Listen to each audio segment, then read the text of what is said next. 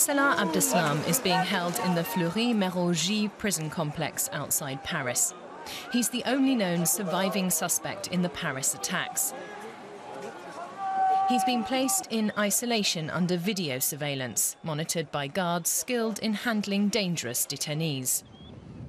His extradition from Belgium to France on April 27th this year was just the beginning of a long and painstaking investigation. A French court has formally charged Abdeslam for murder, attempted murder, hostage-taking, and unlawful possession of weapons and explosives.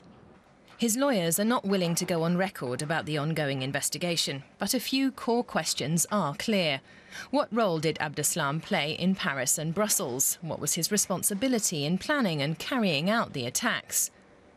Abdeslam grew up in the Molenbeek area of Brussels, and many Belgians feel a degree of guilt. It's something they're still coming to terms with. How was he able to hide for so long? How does the state plan to prevent further acts of terrorism? In particular, the opposition are criticising the Liberal government for not taking responsibility for investigative failures. A fact-finding committee has been established to bring clarity.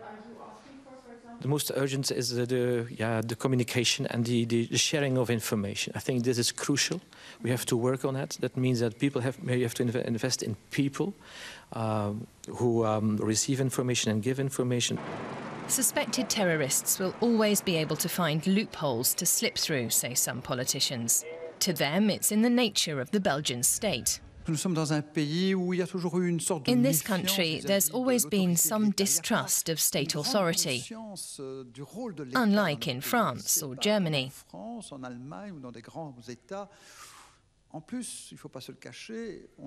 The interests of the different cultures here are ripping this land apart. Abdeslam's lawyers, Franck Berton and Sven Marie, have planned a strategy for their client. They will claim diminished responsibility. They want to show that their client wasn't smart enough to have planned the attacks, that he was just a follower. Marie, Abdeslam's defence lawyer, said he's as intelligent as an ashtray. It will be months, if not years, before the trial begins.